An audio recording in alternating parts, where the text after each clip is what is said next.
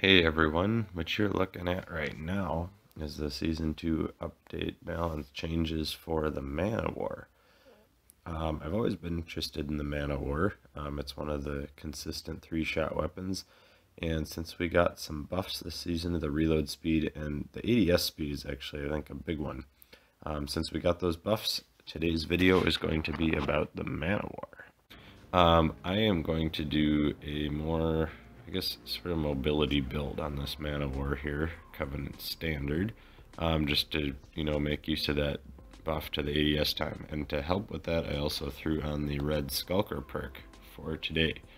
Well, let's take a look at the Gunsmith. That's the fun part here. So, this is one of the 3-shot kill weapons, as I mentioned before. I take off all the attachments. It's a 3-shot kill to any part of the body out to 22 meters. When I add the Colossus suppressor, it goes out to 30.8 meters. So pretty good damage range right there. Colossus suppressor makes even better, and with the sound suppression. So threw that on. OWC laser, don't need to talk about why that's always good. Maximum ammo size. And then I was looking for something to increase the mobility here. We got this light stock. I could have thrown on the combat stock for the ADS time, but that's got a lot of downsides and some recoil downsides. There's also the light barrel. That's also got some recoil downsides. So I went with this light stock because it only decreases horizontal and vertical recoil by 1.6. So actually, if we look at the overall stats, we've got some increase on the movement speed. ADS time is technically a little bit slower, but we kind of made up for that from the season buff.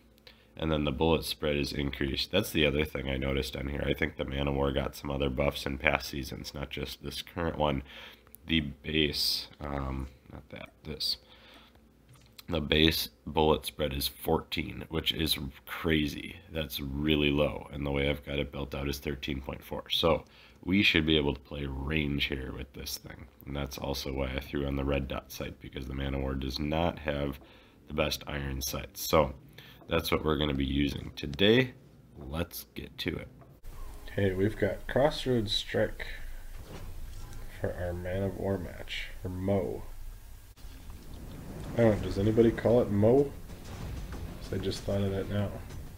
Like mow your grass, mow. Frontline. And here we go, mow, Mana War.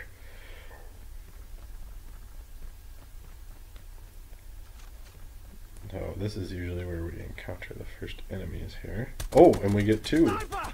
Oh, still getting used to the movement speed on here though. But we got that guy.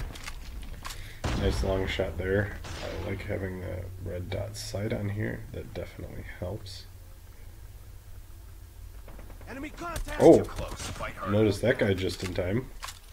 Didn't see him at first. But there's somebody over here. Let's back up around the wall so that other guy doesn't come at us from the side. Now we'll take on that guy if he's still there.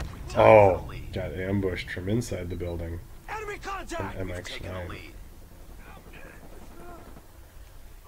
So, I don't know. Maybe it might need more vertical recoil reduction if I'm going to hit headshots over boxes like that. But we can definitely hit body shots with some good consistency here. These kill times actually feel like they're pretty good. Yeah, I'm hitting a lot of shots here, I think. That was a lucky headshot. Let's see if this guy's still here. Nope. Okay, teammate took care of it. Can we get this long range? Oh, there's 2 guys here. Let's wait to see if one of them turns the corner here first. Oh, hello. Surprise there. Now some... Oh, teammate stole that one. UAV online. So, oh, another... I'm actually playing close range with this. Look at that. I was not expecting... Lost the side-to-side movement. I was not expecting to be able to do that.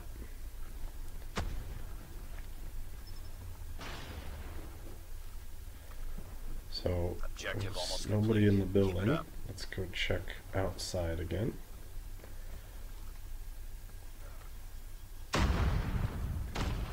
There's nobody in here again. So, Shocker C will find somebody for us. There we go. Okay, we're going to have to be careful about this, though. Turn the corner. Normally they break out of the Shocker C by then, so we got lucky there. And we've already got a first half dog. How about that? Thanks, dog. And let's avenge the dog here. Oh, here we go. Come on, come on. There we go. Once they locked down, we got it. 30-16.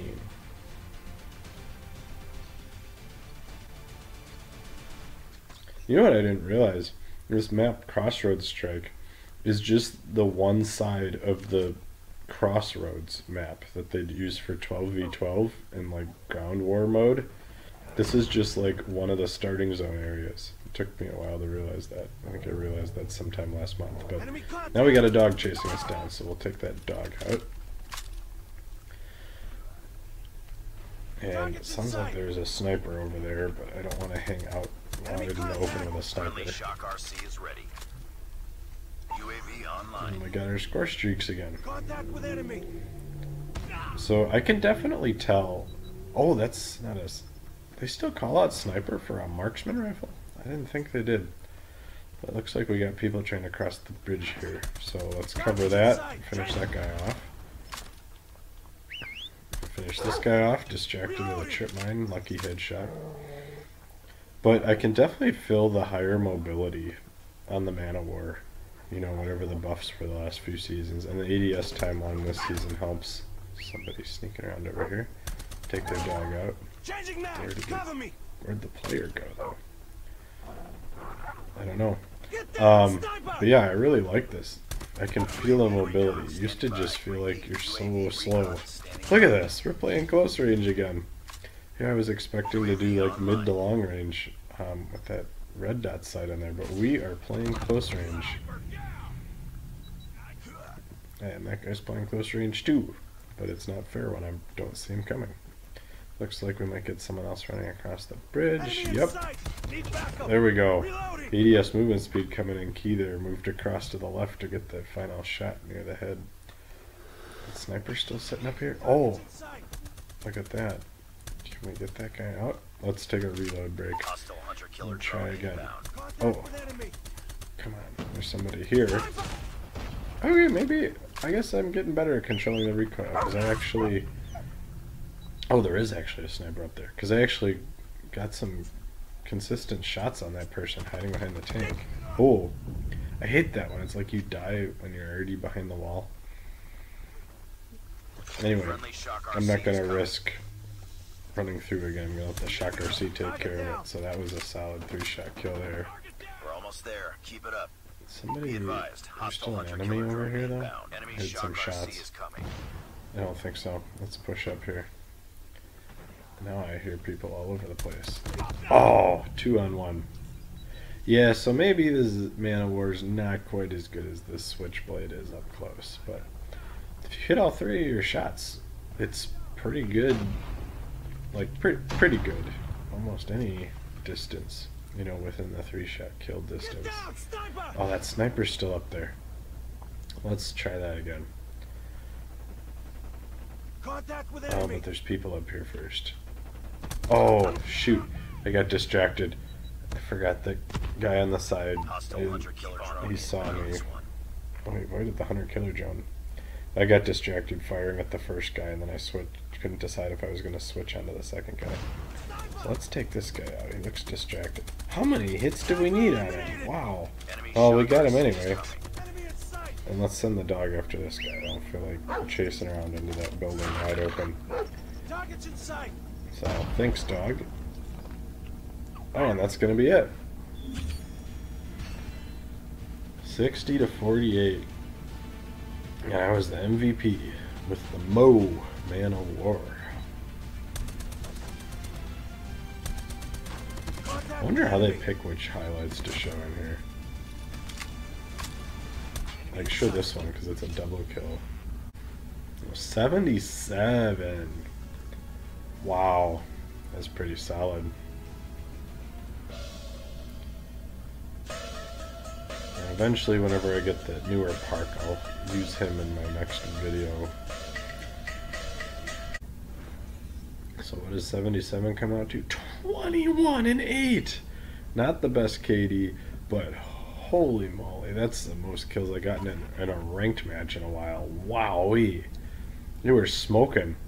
I really like this build too, and I highly recommend you give the Man of War a try if you haven't done it in a few months, because it's changed. So thanks for watching.